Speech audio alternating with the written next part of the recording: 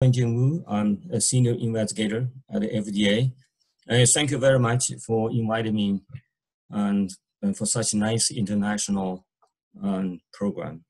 So I appreciate it. So as a talk for my presentation is T-DM1 resistance and HER2 heterogeneity. So this is the disclaimer. So today, I'm going to focus on antibodies. So probably you already know it, the trastuzumab is another name for trastuzumab is Herceptin. So it was approved a long time ago in 1998 to treat HER2 positive breast cancer, right? So, but when breast cancer, the HER2 positive breast cancer treated by those antibodies, they could become resistant by the cancers, right? So when it become a resistance, another drug was approved by FDA. They call it T-DM1. So another name for T-DM1 is adotrastuzumab emtansine. It's antibody drug conjugates. So I'm going to focus on this product or this drug. So the antibody drug conjugates, so they have consistent of antibodies, monoclonal antibody. In this case, is Herceptin or trastuzumab. That conjugated with a drug of the DM1, which is a microtubule inhibitors. So this microtubule inhibitors conjugated to the antibody and form one single molecules through a link. So in this case, we call tile ether link. So there are many different linkers that can bring those two molecules together, right? But in this case, they use tile ether linkers. So the T-DM1 used to treat a Herceptin-resistant disease or metastatic breast cancers, but of course HER2 positive. So now there many different trials with T-DM1 to treat different type, the stage of HER2 positive breast cancers. However, so many clinical issues as well. So today I'm going to focus on drug resistant to T-DM1. So that any drug you treat to the patients, they become resistant to the drug eventually. So on this slide, just give you some ideas about how antibody drug conjugate works. So in this case, because we focus on the T-DM1, right? So the good part for a trastuzumab resistant disease is that the HER2 expression is still there. So in other words, so you still can use HER2 as target.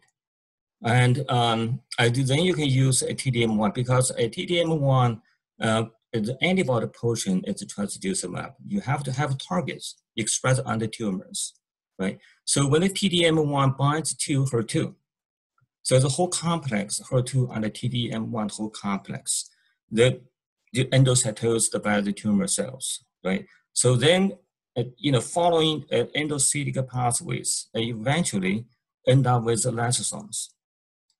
Within the lysosomes, antibody portion in this case, because the tile ether linker is not hydrolyzable, and many other linkers that can be hydrolyzed, right? But in this case, antibody parts has to be degraded. So then the DM1 being released into the cytosol. So where they can find a target or a binding site, which is a microtubules. So as you know it, when the drug binds to the microtubules, cell cycle division, it could be held, right? So the cell can undergo apoptosis. Because since in this case, since T-DM1 consists of trastuzumab, trastuzumab itself has activity to the tumor cells. So the T-DM1 also retain antibody activity. They're still going to bind HER2, then block HER2-mediated activity or the tumorigenic activity. So another activity for the T-DM1 is an antibody-dependent cytotoxicity. So that is through a FC portion. So that FC portion can bring in the NK cells, natural killer cells. So that can start, when there's two cells together, so they can kill the tumor cells. So what is, the T-DM1 resistance? So T-DM1, in general, when patients initially exposed to T-DM1, most patients is a pretty, they're sensitive to the T-DM1 treatment. However, so after a few months or maybe longer than a few months, half a year, the patients become resistant to these molecules, right? Although the initial response is pretty good, actually. So, but the mechanism, how the tumor cells become resistant to T-DM1, and we still fully understand. But although a number of papers published, so today I'm not talking about this, but we're gonna focus on our data.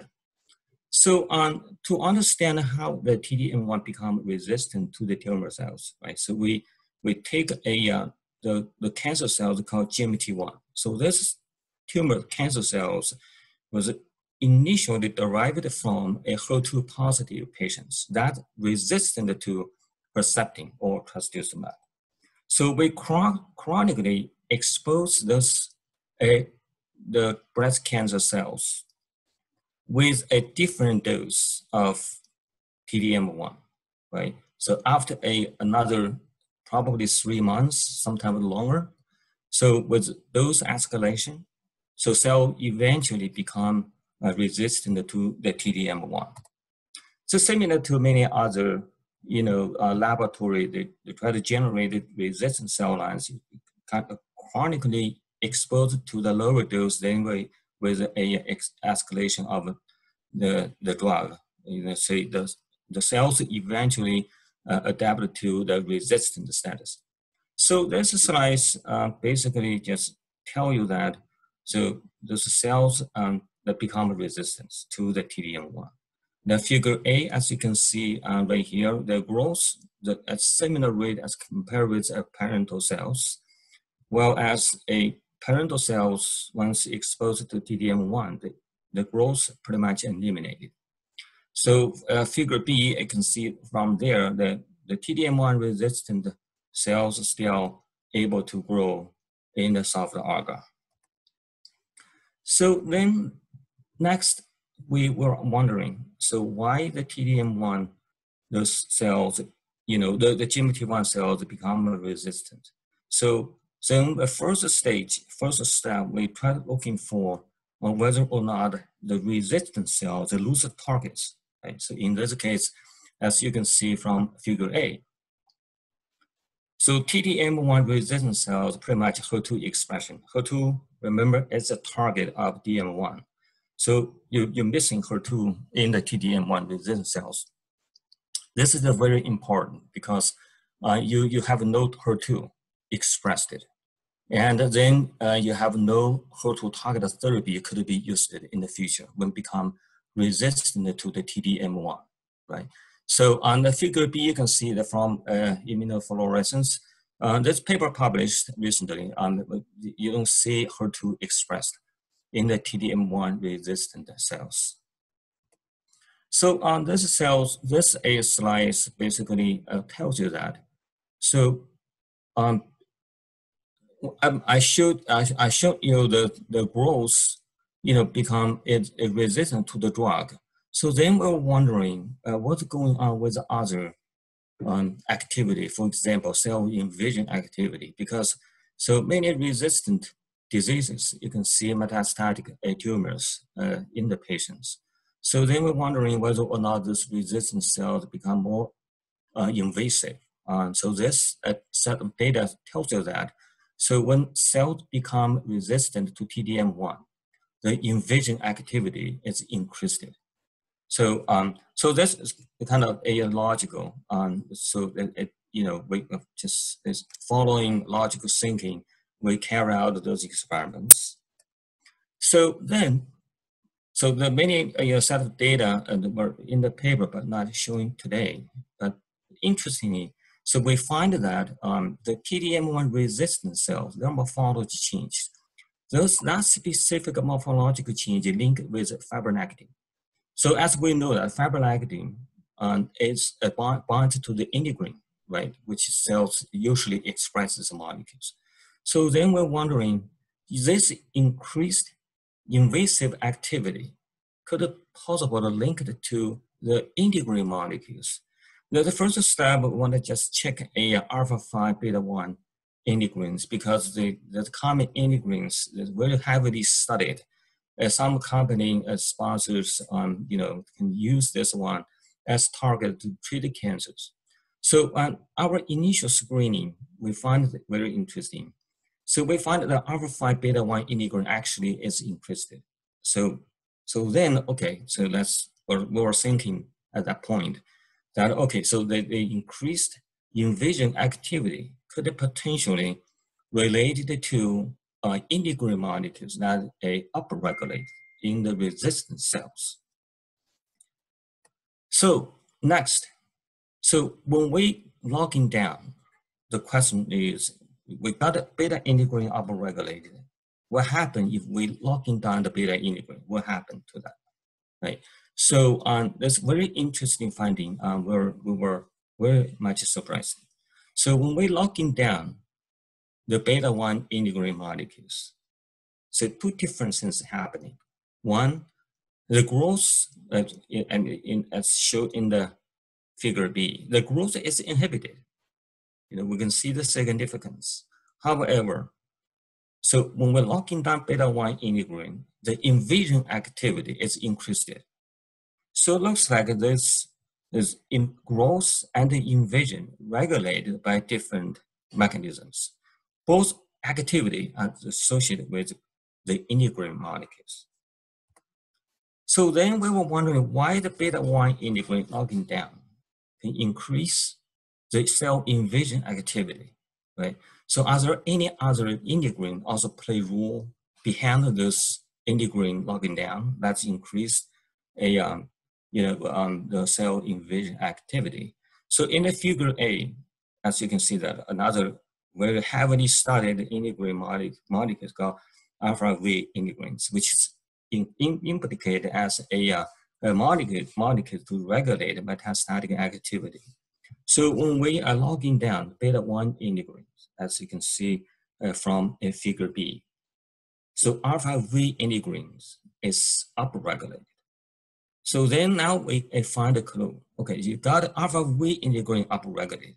Because alpha V integrin, when alpha V integrin upregulated, it could potentially a complex with another integrin called beta 3. So it did not show right here. So then that could become more potent for the tumor cells that mediate cancer metastasis. So this slide shows that. So the invasion activity induced by beta 1 locking down, as you can see from the black columns, so very much increased in the invasion activity when you're locking down beta 1. However, so this enhanced invasion activity can be inhibited by the locking down alpha V. So which means that from our Western blot data that are coordinated, so you have beta 1 locking down, you got to enhance the invasion activity, right? So however, when you are locking down alpha V integrin, and those invasion activity is dramatically reduced. So then we are questioned about what happened to EGF receptor, because as early on I showed the slides, the HER2 expression is pretty much eliminated in T-DM1 resistant cells. So because HER2 and EGFR, they're the same family, right? So there are the signaling pathway regulated by these two pathways that somehow they're coordinated. So one downregulate, another one could pensively upregulate in this case. So we want to know what's going on with the EGFR signaling pathways. So the first panel, upper panel, it shows a number of different kinase, receptor kinase. As you can see, is orange rectangular. An EGF receptor is upregulated in T-DM1 resistant cells. And the bottom panel, so Western blot shows that at least 2 phosphotyrosine phosphorylation sites is shown right here. So the EGFR phosphorylation that's often associated with EGF receptor activity is upregulated. Again, the EGF receptor, the expression is upregulated in the T-DM1 resistant cells. So now, so what happens if we inhibit EGF receptor? Right, in this case, so beta-1 locking down increased in vision activity can be downregulated by EGFR targeting the antibody. In this case, is cetuximab, that binds to domain 2 of EGF receptor extracellular domain that block the EGF receptor dimerization. And another one, erdafitinib, is a kinase inhibitor for the EGF receptor. As you can see from slides, one the blue, one the red, the in vision activity is reduced. So then those T-DM1 cells appear to be more sensitive to kinase inhibitor. So our interpretation for this data was that because the T-DM1 resistant cell, they got more EGF receptor expressed, they be more addictive to EGF signaling. So if you inhibit the EGF receptor, so then the growth would be dramatically reduced. So this is a quick working model. So many data sets are not showing right here. So if I can work in this model with you. So when we have a HER2 downregulated, as you can see the red arrow, because become resistant when we have a cell chronically exposed to the HER2 targeted therapy, which is a T-DM1, right? The HER2 downregulated, we had a EGF receptor upregulated. So in those T-DM1, those HER2 downregulation confers T-DM1 resistance, but we got a EGF receptor upregulated. So we got integrated molecules upregulated. That doesn't mean that it could significantly increase the cell invasion activity, but when you're locking down beta-1 integrin, so you have a alpha V integrin upregulated together with a EGF receptor signaling, as you can see from the slides from I just showed you, the cell invasion activity is increased. So now I'm going to switch gear a little bit on a few slides. Just want to discuss what is a heterogeneous, what heterogeneity with HER2 positive breast cancers, right? So we have inter-tumor heterogeneity. So in this case, we'll talk about intra-tumor HER2 heterogeneity. So which means that, so when you have HER2 positive breast cancer, that's very important to guide therapy, right? You have to have a patient has to show in the slides, tumor slides, you can show that HER2 positive overexpressed, that being diagnosed by pathologist. So HER2 positive doesn't mean that when if we cut a section, as all tumor cells, HER2 is positive. Some HER2, we had a collaboration with MD Anderson. So they have a lot of tissue samples, the cancer samples. So when you cut in sections, somewhere you got a HER2 very much overexpressed. Somewhere maybe tumor not even express HER2. So, but in clinic, so regardless, if the pathologist find HER2 positive area in the cancer, they will be diagnosed as a HER2 positive, then become subject to the HER2 target therapy, right? Which is in this case would be the T-DM1. However, so those heterogeneity and HER2 heterogeneity could be like 16 to 36% of HER2 in the HER2 positive breast cancer. So this concept actually is just coming in this few years. So the people now believe that in this field, this HER2 heterogeneity might, associated with a poor survival, drug resistance, and at least right here, right? So, so another this HER2 heterogeneity and raised questions for us, to want to know what happened in the HER2 positive breast cancers. You have a HER2 low expression. Those cells, those cancer cells, what's going on? They're still exposed to T-DM1 in the environment, in tumor environment. What happened to those cells, right? So this is a few slides. So I'm going to talk about this issue, these problems. So again, so we took two different breast cancer cell lines. So those cell lines with a overexpression of EGF receptors, but with relatively low HER2 expression, as you can see from the Western blot. So that would we intentionally select those HER2 low breast cancer cells. So then we can expose to the T-DM1, because those tumor cells are not very sensitive to T-DM1 because they express much lower level of HER2, right? So we begin with one is the 10, we have another dose about 8 microgram per ml, and lower part of BT 549, we is to begin with 4 microgram per ml. It's not, those dose escalate, those dose range is very different from HER2 positive breast cancer I showed you initially. So after in a few months, it becomes resistant. So those cells, I'm sorry, the slide looks like a title of the slide changed right here. So as you can see, there's two growth profiles. So those two tumor cell lines are not very sensitive to the T-DM1 treatment, but they were growing under this situation. 10 mg per k per 10 mg per ml, and so another one is about 5 microgram per ml. However, something also still changed. So when we took those cells, compared with the cells being exposed to the T-DM1 after 3 months, we named that as a resistant. But even though growth is not inhibited, right, we can see from here that both cell lines shows the increased the invasion activity. So very interesting. So then we have another set of data that shows many different things with that's associated, possibly associated with integrin molecules. In this slide, we particularly show you that the alpha-5 beta-1 integrin had similar changes as compared with HER2 positive breast cancers, right?